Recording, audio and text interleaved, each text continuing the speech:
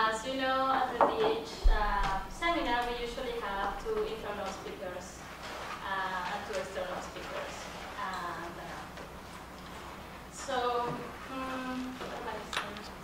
Well, we're going to have 2 more, the external ones. On October 19th, we're going to have Heather Richards Riceno from the University of Nebraska. And on November 16th, we're going to have Lori Emerson from the University of Colorado Boulder. But today, most importantly, we have Pamella. Lach is the head of the Center for Faculty Initiatives and Engagement at the University of Kansas Libraries.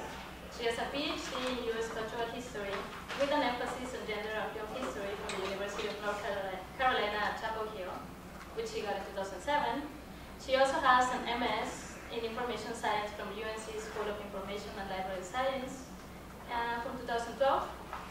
And prior to coming to KU, which she just did in March, she was the Associate Director of the Digital Innovation Lab at UNC, where she oversaw the work of the lab and was the project manager for DH Press, a WordPress-based digital humanities visualization toolkit.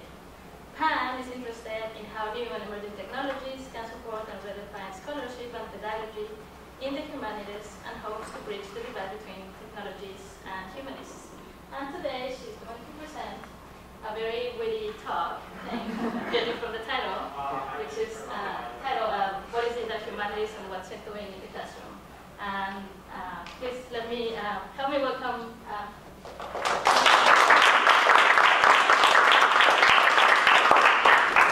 Thank you, Elika. I'm already thinking that I'm going to fail at this witty talk, this wonderful setup, but thank you so much.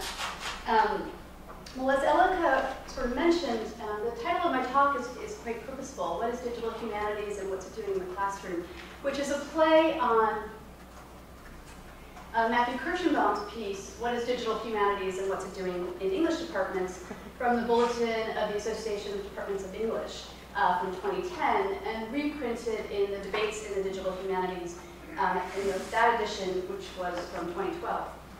And in this piece, he tried to make the case for that digital humanities belong squarely in English departments. And he argued that digital humanities was defined as the intersection of computing and the humanities, and therefore was inherently interdisciplinary. Unlike other more so-called traditional humanities practices, it was highly social. It relied on collaboration, social networks, and it was often public-facing. Excuse me. And that formed a very important foundational definition of digital humanities to which people have been adding and debating ever since, and even before that. And I would add something very important to that, that digital humanities carries the promise of new modes of knowledge production, and in particular, the democratization of knowledge production. But just as there are many definitions of DH floating around out there are a lot of people who refuse to define digital humanities. And Ryan Cordell, who is an assistant professor of English at Northeastern, in a wonderful post, How Not to Teach Digital Humanities, argues that the act of definition is in and of itself exclusionary. Because by saying, this is digital humanities, we say that something outside of this is not. And if I do DH and it looks like this, then you do not. And so it's a very alienating thing to do in our classes to try to define it. Moreover, attaching digital to the term humanities is not necessarily productive in that humanities does not necessarily mean the same thing to everybody, and do we take the time to really define what that means with our students? If you look at different universities, different institutions, different disciplines fall in the humanities. I was actually shocked to learn a few years ago that history at UNC is classified as a social science, even though I think of myself squarely as a humanist, and I was very upset when I learned I was technically a social scientist. And then was forced to take a social science research methods class. Not forced, I was encouraged to. As well, his final point about why we shouldn't define digital humanities in the classroom is that we shouldn't presume that our students are digital natives. So even though increasingly the students that we teach are born into a world of technology, increasingly they don't remember a time before cell phones or smartphones or Facebook, that doesn't mean they're digital natives. That doesn't mean they're comfortable with technology, that they're better at using it than we are. And by assuming that, we sort of take this leap and we ignore and forget about people who aren't comfortable with digital technology. And for people who are coming to us from across the digital divide, who maybe come from small rural communities that don't have as good internet infrastructure, we put them at a disadvantage right away. So with that, I'm going to not define digital humanities, or at least not define it any further, and launch into the pedagogy side of this talk, what we're doing in the classroom. And to begin, I'm just going to trace really, really quickly my own evolution into a digital humanist. I started out as a conventional history graduate student working alone in my graduate carrel in the Davis Library, surrounded by my books, my precious books. And this was in the middle of my dissertation days. I was just about to head off to a major research trip and finish the writing of the dissertation. And then eventually I went back to school to get a degree in information science, originally to become a digital archivist. Had never heard the term digital humanities, but needed a job and was hired to be a project manager by a professor of American Studies who was starting to go digital. I had no idea what digital humanities was, but suddenly I was doing it. And so if Laura in the last DH seminar talked about being a reluctant DHer, I would call myself an accidental DHer. I tripped into it before I even knew what it was. And suddenly there I was, working with technology, working with students. And this evolution really happened in the classroom, because the work that I was doing as an RA for this faculty member, most of it was happening in the classroom. That is, the work, the projects that we were doing were being staged in the classroom. So my own evolution really mirrors my pedagogic evolution, pedagogical evolution. So just one more pause to give you a little bit of an institutional context, because I think that this matters. So when I started working for this faculty member, we were just sort of working on a project with the libraries. But the College of Arts and Sciences at UNC asked him to make a proposal for innovation in the humanities. And he proposed the Digital Innovation Lab, which was intended to be an interdisciplinary digital humanities center, though it's administratively housed in the Department of American Studies. We got the green light to start it, and I got folded into the lab, and in fact became the first manager of the lab. I was still a graduate student at the time, so I was a half-time manager of the lab. And then once I graduated, I became full-time and then the associate director. It was an interesting time at UNC because just as we were starting the lab, every department at UNC had been asked to revise its promotion and tenure guidelines to address, among other things, collaborative scholarship and the use of technology. So this was a really great moment to be getting into the DH game at Carolina, because there was this mandate being handed down from above saying, we need to start doing this, and we need to start evaluating people on this and rewarding them for doing this. In the first year of the lab, we were asked to go to the Mellon Foundation and pitch a proposal for a larger DH program, which even though we didn't actually get to pitch it, our chancellor, who was a chemist, did that for us. We were funded.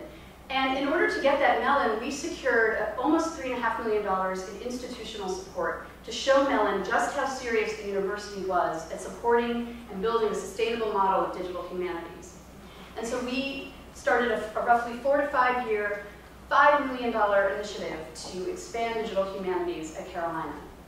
Part of that entailed investing in our current faculty and developing them as DHers, getting them to teach DH courses, attracting new faculty to be DH faculty, and then building up a program for graduate students, in particular a graduate certificate program in digital humanities.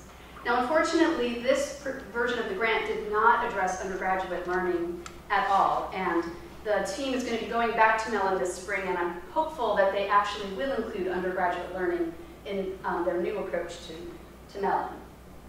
So we, while the lab didn't get any money from the Mellon, we got all of this institutional support because we became the hub of all of this activity. And we actually, where we had started as a virtual space, we were squatting in a coffee shop downtown and actually put the coffee shop out of business. We finally were able to get a space in a central building on campus. It was a decommissioned classroom, and we suddenly had this space to do things, to meet with people, to have the kind of collaborative and serendipitous conversations that are so necessary to doing DH work. So that's the context in which I was operating. So now I want to give you a couple examples of the types of things we were trying to do in the classroom. And I'm trying to position it as a spectrum from, on the one end, digitally inflected teaching. There's teaching that sort of pulls in tools here and there, but isn't really particularly transformative in what it's teaching or what the students are doing or learning, all the way to the other end of the spectrum, much more digitally centered, much more about DH work in some way or another. So to begin with,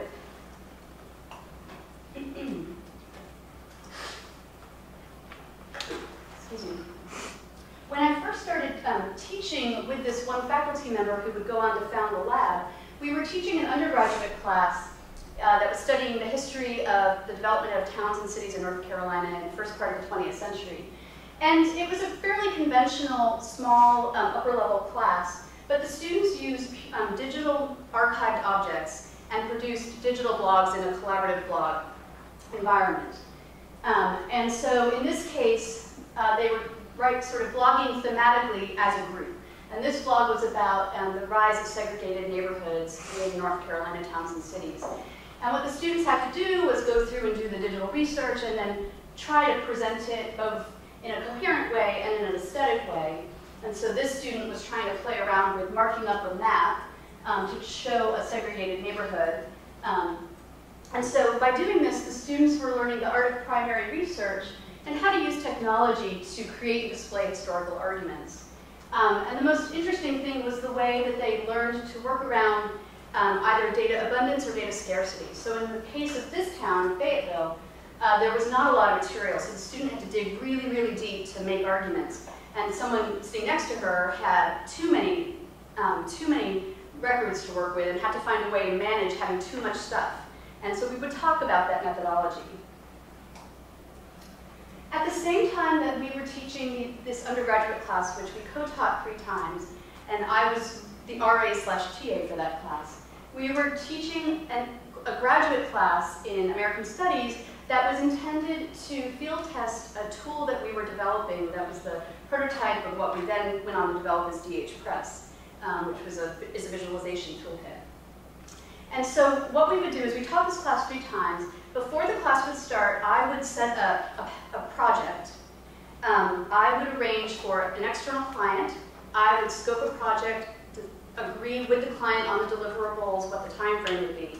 And then on the first day of class, the students would come to class and we would give them a menu of projects to work on. They would choose one, and then they were off and working.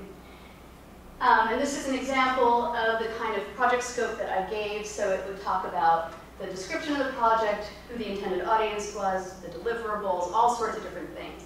And the intent of this was that at the end of the semester, the students would turn the project over to the client, and the client would adopt the project and maintain it thereafter. I'm going to talk over this, but this is a demo of one of the final projects that we... Sorry, this is way small. So this is an example of the type of project that students were working with. This was in the final semester, spring 2013. We had scrapped the tool that we had already tested in 2 classes and started building a new one when we taught this class. So the tool was being built as we were teaching the class. So it was very tricky for students to be able to figure out how to execute a project when the tool wasn't completed. And every week I'd come in and show them a new thing, and then something would break, and then we'd have to debug it, and then we'd come back a week later, and something else would break, and then we'd have to debug it, and then we'd come back the next week. So it was very anxiety-producing for some of our students. This is an early prototype of what would become DH Press. But at any rate, the students had to sort of feel around in the dark and figure out how to make this happen. And I'm going to pause that.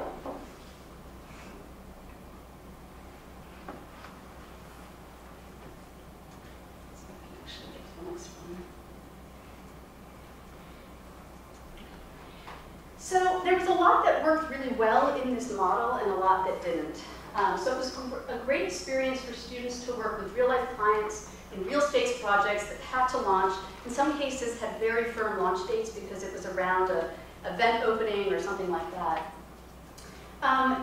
places where we really struggled, some of the teams had, sort of, as you would expect, bad team dynamics, and they could never really get out of the norming phase of group work.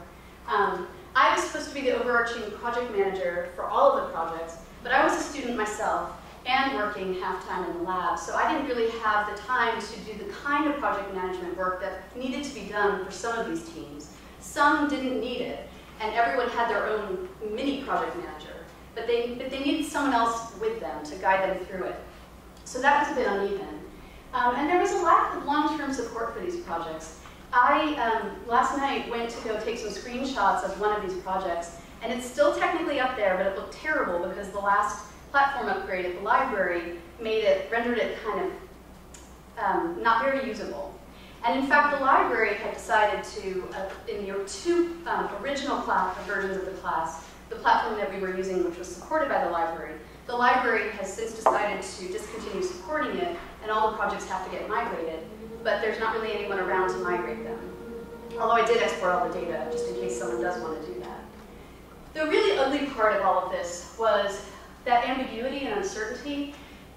We were working with very buggy tools that were not complete, tools that didn't do what they purported to do, and some students could not handle the ambiguity of that. And we did not address that in our assessment. So while I wasn't the instructor of record and wasn't responsible for the formal assessment of the students, there was nothing in the syllabus that said, like, don't worry if the project doesn't work. This is what we're looking for. We're going to evaluate you on your effort, not on the final product. We didn't address that at all in the syllabus. So some students were okay with that and others could not handle it. And some students actually had to drop the class as a result. Many of the projects, including the one I just showed, were proof of concept, but were never completed. And even though these were projects for actual clients, we just couldn't marshal the resources to keep them going. And that's been really unfortunate. And part of that, I think, was just trying to do too much with too few resources. At the same time that I was working on these classes, I actually had the opportunity to teach as an overload at a nearby sister school, teach and be the instructor of record in a graduate public history class, an experimental class to try to introduce digital history into the curriculum. I taught 8 museum studies students, and we would meet once a week in this Introduction to Digital Public History Practices class. And the goal of it was to just expose them to digital history, to things like digital exhibits and other things like that, so that if they had a board member or a team member at the museum that they were working at would say, like, oh, we should do a digital project, they wouldn't run screaming from the room. And so it blended a traditional seminar with a weekly tool workshop and tool assessment, with a self-defined and executed project. So each student did their own DH project from start to finish. They tended to be related to the master's theses that they were working on. But they had to go through all of these milestones and basically traverse a very rapid project life cycle. So from project proposal to work plan, defining their outcomes and audiences, to an impact statement and an evaluation statement. They had to do an in-class demo and then adjust it for a final launch. And then once they launched their projects, they had to provide critical feedback of all the other projects and then do a reflection and self-assessment. So it was really a rapid-fire DH project, but they all were able to execute a project from start to finish in about 15 weeks, and it was pretty amazing. There were some obstacles and some opportunities with this. The number one problem is persistence. Of the 8 projects, only 1 is still alive, and that's partly because of the way I set it up. I didn't have access to resources at this other institution. I bought 2 years of server space. I told each student to buy a domain name and park it on my server, and I said you get 2 years, and then if you want to keep your project going, it's up to you to figure out how to do that. And only 1 of them actually did that. So that was one challenge, but I decided to do it that way because I wanted them to see the process of getting the server stood up and how difficult that can be if you don't have that expertise and you don't have a sysadmin person sitting next to you the whole time. And so we struggled with that as a group. As you can imagine, it was quite a strain on my time. At this point, I was working full-time in the lab. I was co-teaching one of the graduate classes where we were building that other demo that you saw. And then I was commuting an hour once a week to teach this class, and then trying to learn the tools so I could teach the tools, create documentation for the students for tools that didn't have good documentation. And at the end of the day, we were really limited in what we could work with based on the limitations of my own knowledge and my own ability to learn things. Some students experimented with learning tools that were not part of sort of the prescriptive menu, but most of them didn't really venture too far afield from that. But it was a really great experience, and one or two of the students, it really did change how they thought about technology, which was not necessarily my intention. And one of them actually, who was kind of the most skeptical of digital history, went on to get a summer internship doing a website redesign for a local museum, and was kind of surprised to find that he actually liked it and was good at it. Again, I wasn't trying to convert anybody, but I just wanted them to be exposed to and comfortable with these concepts. One final example, I'm just checking on time. I mentioned earlier that when we got this large Millen grant, part of what that entailed was setting up a graduate certificate in digital humanities. There were only so many classes at the graduate level at Carolina at that time, although students could take X number of classes at nearby schools. So we needed to start populating classes to allow students to actually get their certificate in a timely manner. The one that we agreed to offer was a graduate practicum in digital humanities, in which students would work for 8 hours a week in the lab under my supervision on existing and ongoing projects, and just be thrown into that real-life situation, a real environment. So it combined a traditional seminar taught by the instructor of record. I co-taught the class 3 times, but never got to be the instructor of record, largely for bureaucratic reasons, due to the structures at UNC at the time. But I did all the work of managing their time. Each student, again, had to do 8 hours in the lab. When we first proposed this, I said I thought I could handle were 6 students. And the director of the lab, who was the instructor of record, said, I think we should have 10 students. And I said, no, I can't handle 10 students. That's a lot of work. Because if each student has to do 8 hours a week, that's a lot of work. He said, well, how about 8 students? And I grudgingly agreed, and then we added a 9th on the first day of class. 9 students was just too many. Even when we went down to 4 and then to 5 or 6, it was still kind of too many. I mean, if you think about 4 students, each doing 8 hours a week, that's roughly a full-time employee that I have to now manage and find meaningful work for. So my role was to coordinate all of that project work, make sure everyone was doing the 8 hours a week that they agreed to do.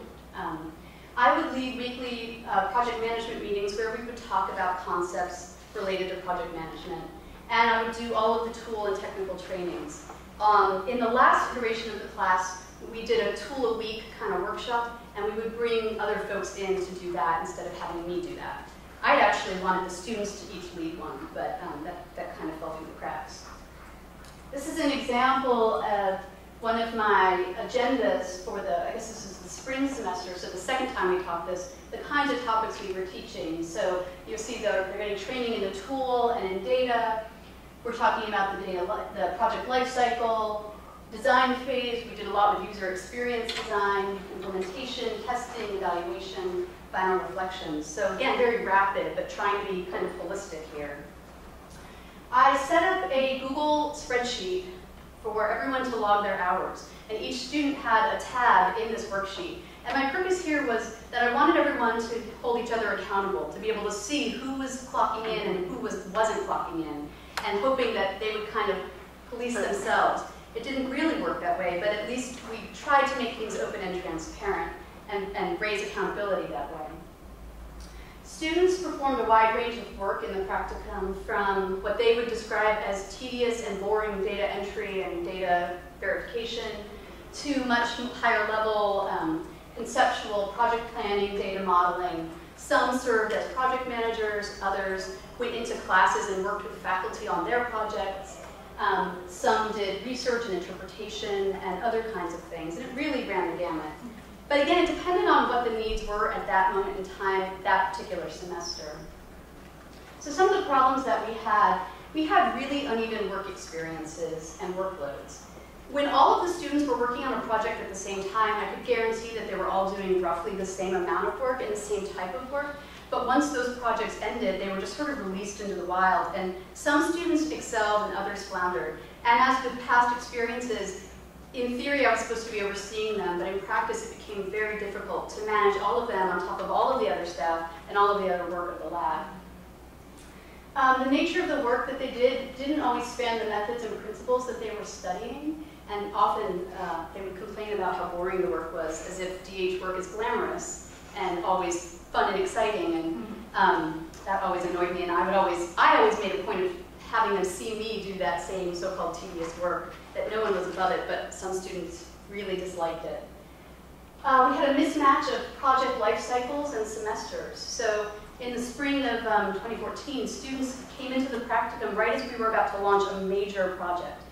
It was a great opportunity, though, because I was able to throw them all into that project. They helped us all launch it, and then mid-semester, they started over again with a new project, which for some of them was a little disorienting. The most important problem was that there was a serious unequal distribution of labor between the instructor of record and me. So while the instructor of record would teach the seminar, all right, we're going to read these articles and talk about them, and I'm going to grade your final paper, which was a DH grant proposal, I was doing all of the heavy lifting and not getting any credit for it, any compensation for it. It was exhausting. And I had trouble finding meaningful work for each of the students, maintaining that student accountability, providing all of the training and oversight. And even when we tried to look outside of the lab for some of that support, it still was very difficult. But there were some really wonderful payoffs. There were some students who really were transformed as a result of the experiences they did and went on to lead their own projects. Some of them helped launch projects that were very public-facing. This was a project mapping Lebanese migration to North Carolina in the early 20th century. And all of the students in the practicum helped finish this, and their names do appear on this project, which luckily is still very much alive. So I'm running a little low on time, so I'm going to try to wrap this up by just gesturing to some of the problems with bringing DH into the classroom, and then some of the possibilities. So I've already alluded to a lot of these challenges. It can take a lot of time on part of the professor, more time than other classes, because there's so much front-loading, there's so much staging, and even if you have a class where students are defining their own project work, there's still so much work you have to do to make sure they don't derail midway through the semester. There's that long-term persistence problem, and the question of what is our commitment to preserving these projects for a longer period of time than one semester. Tools can be really limiting depending on what we choose and what we have access to. And the tools can really be obstacles to our teaching and learning. And it can be hard to develop trust in the quality of the work that your students might be able to do, and your students might have trouble trusting that you are there with their best interests at heart. In terms of getting started, it can be really difficult to access the training that you need. Often we don't know what kind of training we need till we're midway through the course, and then we realize, oh, I didn't think about this. How am I going to get that figured out? That time commitment is really hard, even when you're just taking maybe like a module of your class and making it DHE. It's really important to have someone filling that role of project manager in your class, I think. Even when the students are doing their own self-directed projects, you need someone to help with that component of it, but how do you access that? And then how do you make the conceptual leap to not just add tools to your teaching, but to really transform the kind of what you're trying to do and how you're trying to do it? Some lessons learned. It's really hard when you've got a real project that has real deliverables and a real deadline to throw it to students and trust that if it's too high stakes, that you can trust that it'll be fine and you'll have time to vet it before it launches. That can be really tricky. So there has to be some balancing of the stakes with the quality control. I think that we've done better in the past when we've assigned bounded projects rather than pieces, parts of different projects. It's a more holistic experience for the students, and they can really get an understanding of that project life cycle. It's really, really important to rethink assessment in this environment, balancing, if not favoring, process over product. Mark Sample, who is in digital studies at Davidson College, has his students write failure blogs every week. where they blog about something that didn't go well, and they reflect on why it didn't go well and how they might change course the next time around. And I think that that's a really valuable way to reframe assessment in the classroom. It's also important to think that not all DH projects fit all classes, and not all approaches fit every class. And so trying something in one class and succeeding doesn't mean you'll succeed in all of the classes. There are some ethical considerations to keep in mind, particularly when we're bringing our own classes into a classroom for students to work on. And that's the reliance on unpaid labor. So we can't just say, well, we can't pay you for this, we'll give you course credit, and that's the same thing. It's not the same thing. And even when we mask it as, oh, but you're learning valuable, transferable skills, that just masks the potential exploitation. Spencer Corrales, who's a librarian at the University of North Texas, argues that this is a deficit internship. Students pay for the privilege, either through loans or through their parents taking out loans or paying for their tuition, to work for free on a project, and they might not even get credit for that project. That is, their name might not appear in the project credits, although it would be a good idea to list their names. He also says that a lot of faculty think that bringing the crowdsourcing ethos into the classroom is a great way to do it. And with crowdsourcing, people sort of willingly participate, and often there's something like a gamification or badges to make it more fun to participate. But that doesn't work in a classroom because students can't freely choose to work on a project, because they might be afraid, well, if I say no, what kind of retribution might there be? There's an uneven power dynamic in the classroom that we have to acknowledge. Further ethical considerations, not all project work is really appropriate for the classroom. So you really need to ask yourself, what do students gain by working on something like transcription or data entry, which some people call mechanical, non-substantive labor. I take issue with that. But if we're just asking them to do data entry, or just asking them to do transcription without the interpretive and analytical work that Marnie got to do on your transcription project, it's devoid of that kind of meaning and learning possibility.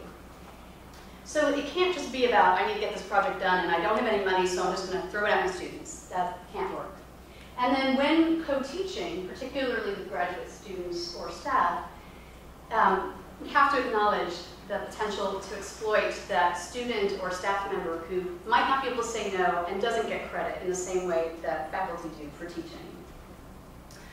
Further, just some dangers really quickly, and I know I'm just about out of time. I think it's really dangerous to sell DH classes as teaching real-world transferable skills, because this devalues the humanities writ large. It somehow suggests that any other humanities class does not teach real-world skills, when in fact that's what we're in the business of doing, though we don't use that language. We are teaching people to think critically, to make arguments with evidence, to be good citizens. That is the most important real-world skill we can give anybody. And to say that somehow when we throw DH into a classroom, we're teaching more valuable skills is really risky for what we're trying to do. Okay, so I don't think that I have the answers to how to do DH the right way, so I'm going to suggest some better practices. And again, this is not a one-size-fits-all, or if you do all these things, you'll be great. But these are just some things that I've learned along the way. First, we want to teach from an ethical standpoint, find ways to avoid coercion, provide meaningful alternative assignments, find a way to provide proper compensation and credit, which can be very difficult. While we never did this in the lab, and I really regret this, I think it's really important to employ Creative Commons licensing for your students' work. Number one, it's a great way to teach students about intellectual property and the production of scholarly knowledge, but also it actually protects the work that they contribute to whatever it is they're doing. It's also good to develop and adopt a mutually agreed upon set of guidelines and principles. And I've outlined here, but I'm going to skip over it. The Student Collaborators Bill of Rights out of the DH program at UCLA that Miriam Posner and her students came up with. Really great set of guidelines for how to be ethical in our teaching. And you can Google that and find it pretty easily, or you can email me and I can send you the link. They do argue that students should be compensated. If you're giving them an internship, it has to be a meaningful internship with lots of mentorship. Students should get credit, be listed in the project. They argue only for substantive contributions. I disagree with that. Any contribution should be listed. They should be allowed to present their work on that project and to add it to their CV, empowered to add it to their CV. We need to find ways to make our DH work meaningful. We're not just adding tools and stirring. We need to choose tools wisely and when it makes sense. That work and those tools need to be transformative, not just for the learning that happens, but for our teaching. And we shouldn't just be emphasizing the technical skills that students might require by doing this work. They're not just learning tools and technologies. We're using these tools as a way to teach them either content or methodology in a particular discipline. There's something else that needs to be happening there to make it meaningful. We really need to examine our motives and why we want to bring DH into the classroom, whether as a component piece or the whole, make it digitally centered, whether it's our own project or their own project work. And recognize that while we gain a lot, we also lose a lot. We can't teach everything in a given course, in a given semester. In terms of getting started, Ryan Cordell, in his piece, How Not to Teach Digital Humanities, argues for ways that we can make it a little bit easier to teach.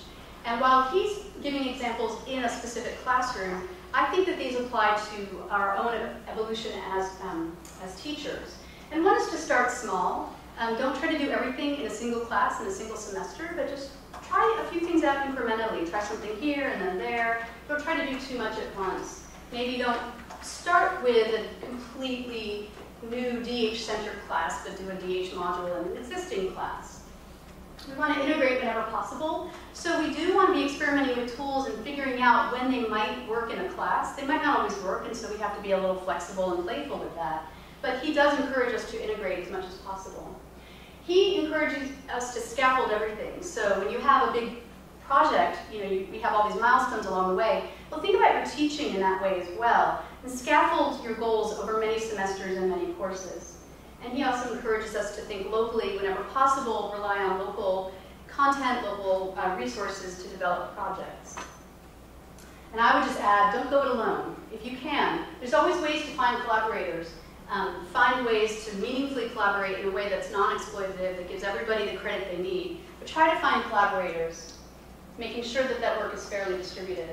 And seek out help in training. The Institute for Digital Research in the Humanities offers lots of fabulous trainings, including several this week in advance of the DH Forum. And there's many opportunities more. And if there's something you need that that isn't being offered, you can talk to either IDRH or the libraries or CTE or any number of places and make a request, and we can build something. So with that, I'm going to stop talking and open it up. Thank you.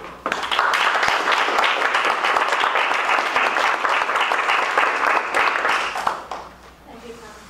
Do we have questions? I guess we do.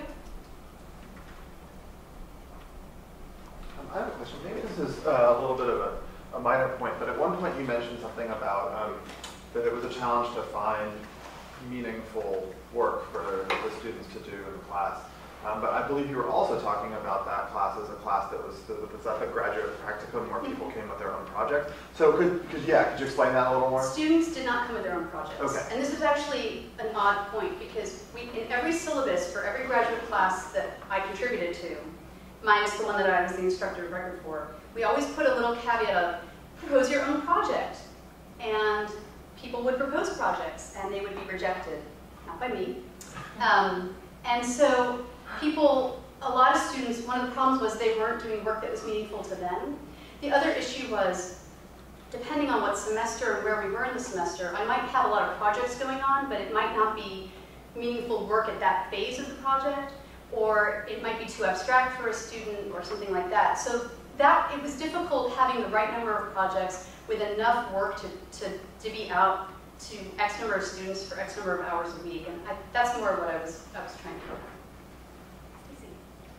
Could you talk a little bit more about how you identified clients that would make these prepackaged projects, and then also about what you said one of the problems you had was the limits of your time as a project manager to support these teams, and so could you elaborate on what the specific roles of a project manager would be in that context? Sure. So there were a variety of ways that we identified clients.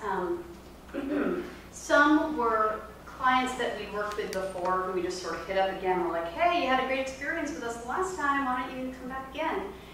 Sometimes I would be asked to just chase down leads that might come from the newspaper or from a conversation that someone had with someone over coffee.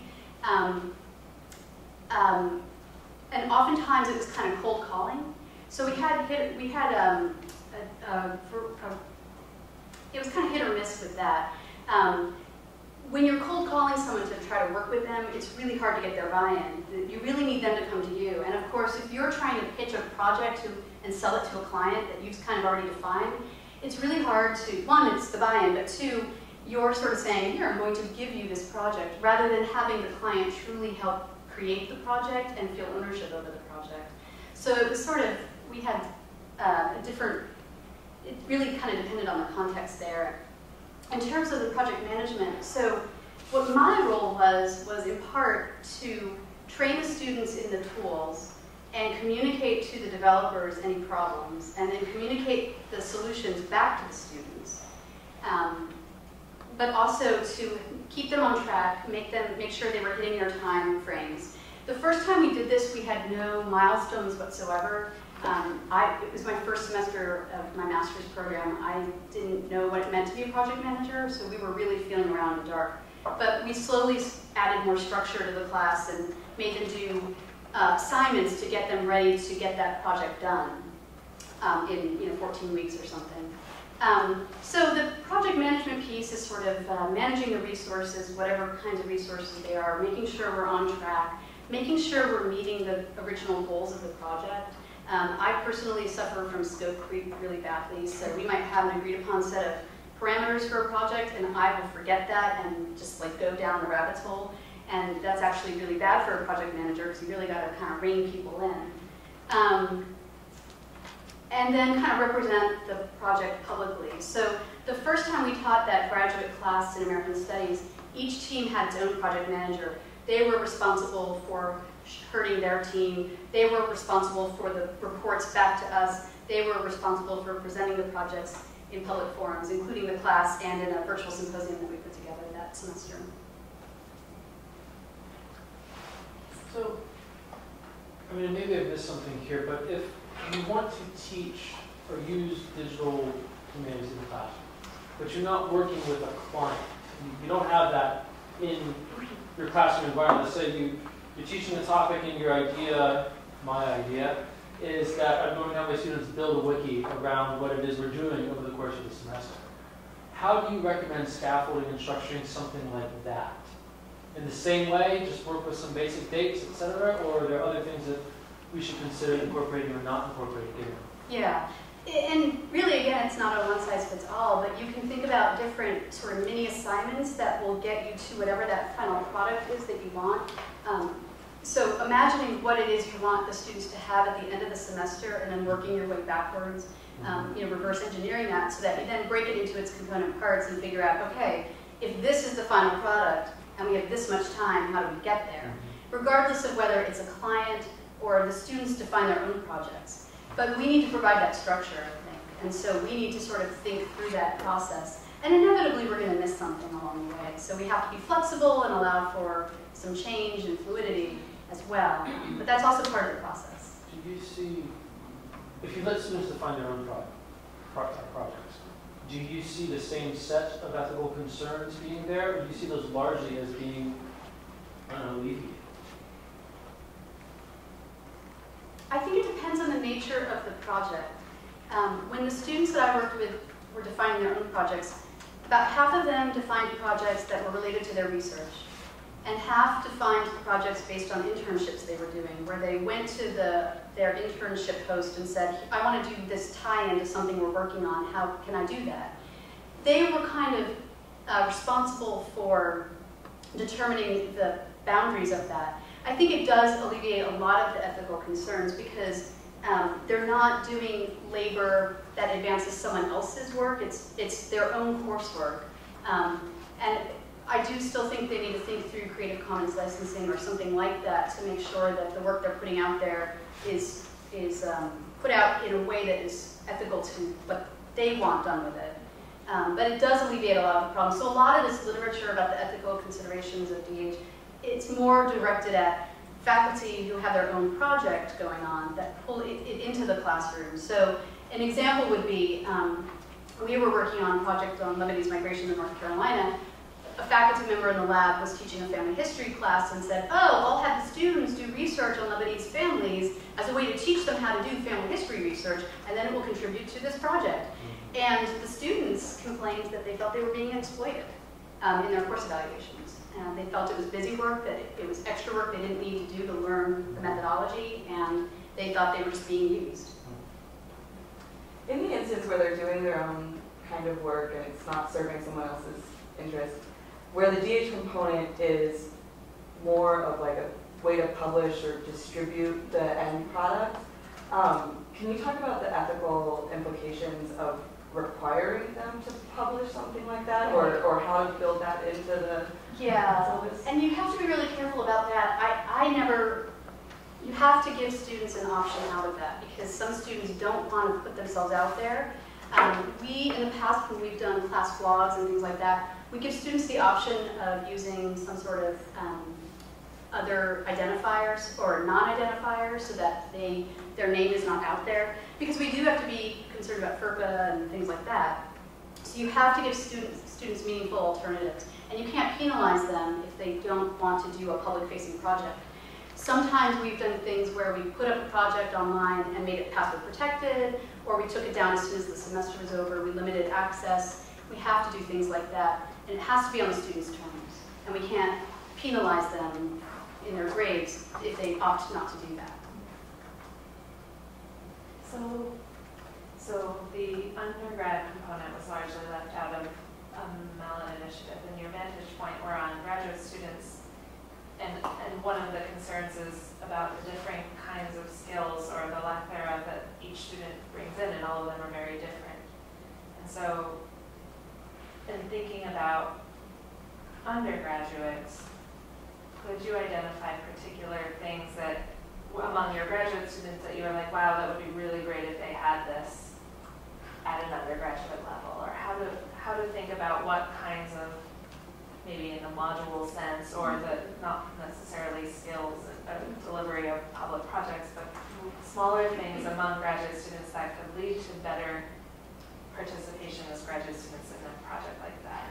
What was missing? The biggest thing we can do for our undergraduates and therefore our graduate students is teach them digital literacy. That is what it means to participate in a digital and online environment and all of the implications of that. Students might be very comfortable in a social media environment, but how does that translate into other environments?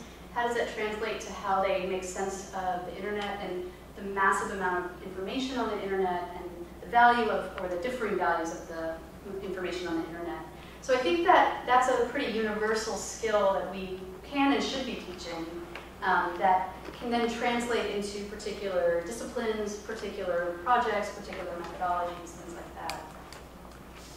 How about like teamwork dynamics, right? I mean, every class thing I've ever had a student group in, and it's constant emphasis that there's always bad teams. I wondered how can I do that? Yeah, that's a really good question, because the first thing I noticed when I got to my information science degree program was it was constant teamwork all the time, and it was such a pain. And it took me a long time to realize, like, the key is to picking a good team, not picking something you're interested in working in, but finding people you can actually work with who will do what they say they're going to do when they say they're going to do it. And I never learned how to do that. But yeah, I do agree that learning, helping students understand those team dynamics is very, very helpful, and the sooner we do that, the better. I thought I heard something about core curriculum at the K-12 level starting to address things like this. I thought I heard this on the news the other day. And I have mixed feelings about that, because I think we need to balance content with other kinds of skills and methodologies. It shouldn't all be content and rote memorization, but it shouldn't be all skill building either, and so finding that balance. But in terms of how we can do this in the classroom, I mean, there's a lot of literature in other disciplines about teamwork that we could draw on, about like how to get good teams working. A lot of project management literature talks about how to get teams through the phases from, let's see if I can get this, forming, storming, norming, performing, adjourning, warning. So the phases of a team. I think I got all the courses there. Yeah, it's kind of ridiculous. But, and finding maybe low stakes ways of teaching them how to work as a team in class, either in class or in class projects. The tricky thing with having grades due attached to team projects is that students, well, everyone will figure out what they can get away with and still make sure the project gets done. And so we need to make sure that students are allowed to assess each other in a truthful way, not just I'm mad at this person because they didn't show up ever. But we have to think of ways of assessing team dynamics such that we can acknowledge that that happens and find ways to help our students do better. So, why don't we just allow a group to fire a member? I mean, seriously, let a brain group come before the professor and wire past this person hasn't done their work. I've tried to do that in the past. And didn't work? no, the faculty will say, no, you have to work with that student, figure it out. Really? It's terrible. Yeah, I mean, if you're also just random question on undergraduate stuff. I mean, if you want to try and just introduce undergraduates to sort of digital humanities and say your history classes, be it the surveys or even, other divisions, what are some projects that you would do that it wouldn't take them a lot of time, but it would give them some good practice or experience and for you to introduce them to such things? It's a really good question, and unfortunately I don't have nearly as much experience in this, but I've worked with faculty who taught undergraduate classes and tried to do small DH projects. Mm-hmm. Some were transcription projects. I was working with an archaeologist who had found these great ledger books from the largest plantation in North Carolina and was having her students help transcribe it as a way to learn about everyday life on the plantation. But again, it was attached to something more than just the act of transcription. Right. I was working with a faculty member at American Studies. It was a class on women in detective fiction. And the students each had to read a Nancy Drew book. And then we created a data set around each of those books to look at different elements of each book and then tried to map it, which proved very difficult because Nancy Drew is set largely in fictional places. So how do you put it on an actual map? Which we didn't think about when we set up the project. And then halfway through, we're like, oh, this is a problem. I've worked with faculty in history classes who created public exhibits with their students, where the students were broken up into groups and did interpretive work in a digital environment on a particular part of a larger exhibit. I also worked with a geographer who had students do oral histories, and then we coded the oral histories thematically across all of the oral histories and then sort of visualized them as one. And that was a project that was part of a larger effort that, but was a sort of pilot for a long-term project that the faculty member envisioned. But it's still sort of hidden behind a password and no one really can access it. But it was a way to teach the students how to code oral histories and how to read across a body of oral histories and read their own very deeply. So this is something that was kind of in conversations I had before about thinking about how to do student work and preserve it, and something that you mentioned a couple of times is, lamenting certain projects that are no longer preserved or ones that have been behind password protected and not as public. Does digital humanities work have to be public to be meaningful? And so maybe kind of thoughts on the ways that not having to, removing the considerations of long-term preparation or public facing can still make for really meaningful work for students. Right. I think that's a good point. The question is, as a way to sort of address the preservation and long-term access issue of projects, do these projects have to be public? No, they don't, especially if what we're doing in the classroom is using DH to teach something else, then we don't necessarily need to have that project persist. Some students might want their projects to persist because they're proud of what they did, but there are other ways to archive it. So I try to film demos of all of my projects. I try to screenshot them. that sort of thing as well. And they don't all have to be public. And I think that there are some DH projects that shouldn't be public because of ethical considerations related to the nature of what they're doing. And one of the things that UNC Libraries is working on right now is working with faculty who want to do Omeka projects in the classroom. And what they've said is, we'll support it for this amount of time, but not beyond that. If students want to do something with it afterwards, we can help them move it over somewhere else, I suppose. But it doesn't have to be long-term. It doesn't have to be for forever, and it doesn't have to be public, the digital humanities. It's a follow-up on that. I'm just trying to shape it up in my head before I ask the question. I guess it's a little bit of a pushback. I guess because part of doing digital humanities is putting out knowledge in the world in a way that is available more broadly than it would be in other ways, especially when it comes to, I guess, the smaller projects. I mean, because they become tokens of, or snapshots, I guess, of student work that we would never get access to in the form of just like research papers that we would create. So in that sense, in what way does the meaning of DH projects change when they are public? Like, is there like an added layer if you make it public, or is it not? Do you mean explicitly for student projects? Yeah, for student projects by general, I guess.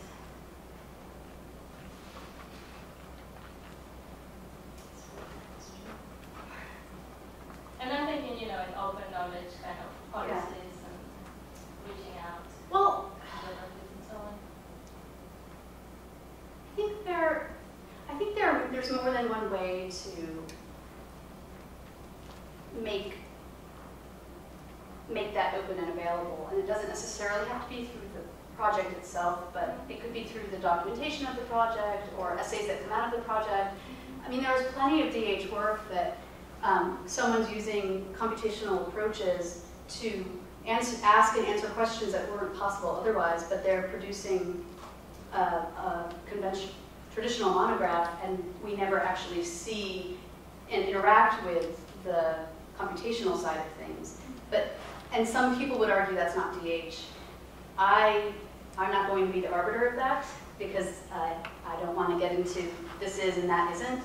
But I think that there's more than one way to do this, and I think that one of the things we can be doing is thinking about opening things up. So what does student work look like? What do theses and dissertations look like? What forms could they take?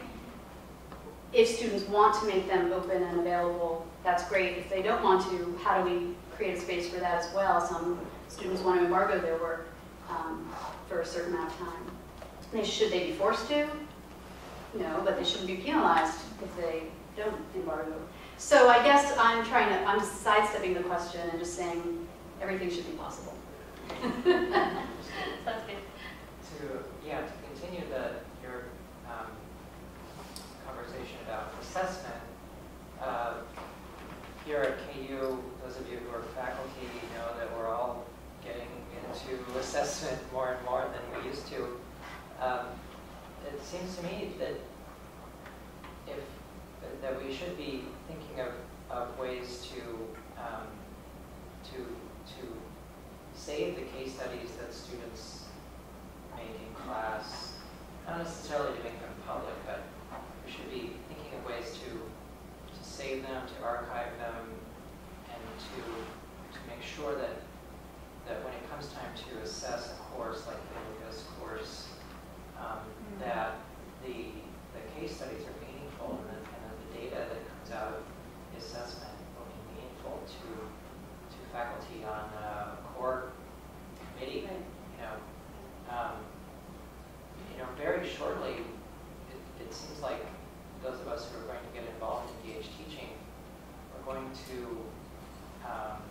have to think of creative ways to present our students' work to a large percentage of the population of faculty who are not doing DH, which I think will be a useful exercise, because through this process of assessment that we're starting to get into it here at KU,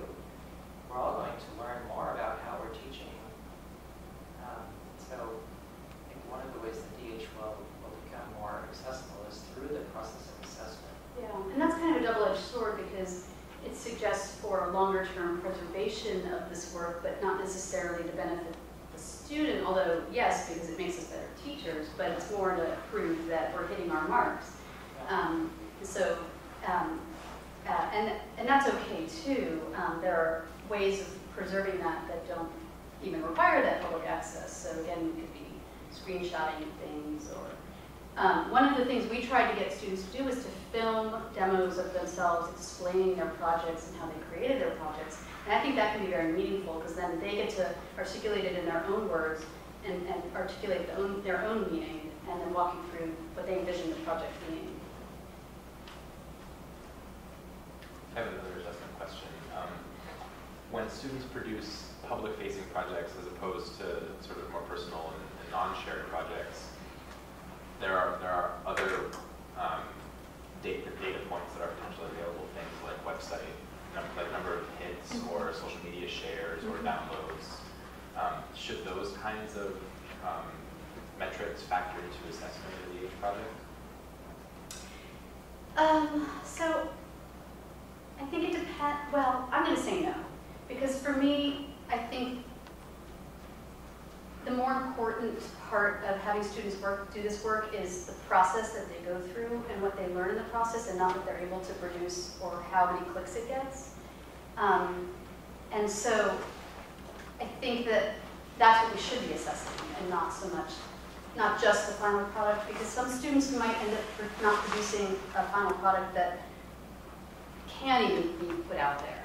And that happened with several of our students where whatever it was fell apart, or they just determined they couldn't do it and they went a different direction. And so, so it really, for me at least, it needs to be about the process. And that's where we can talk about learning outcomes and tie it to the core, which is I read it as a bit of a process-oriented, or in its intention. If I could maybe rephrase the question a little bit, is that something that as an educator you're interested in, especially in the context where you may work with a client and you can say, we delivered a project that gets this kind of viewership, or is that not actually factored at all? I don't actually put a lot of stock in those kinds of metrics, because you know, there's a lot of ways to create clickbait, and is that the measure of a good project? It was never really our job to disseminate the projects. We would hand it over to the client and leave it to them to figure out how they wanted to incorporate it into their institution and their promotional practices. So while that's an important piece of DH, this just might be my own personality shining away from that part of it. It makes me nervous. But again, I don't have the answers, and my way is not the right way. There's no single right way. But these are things that we need to think about and ask ourselves when we do this.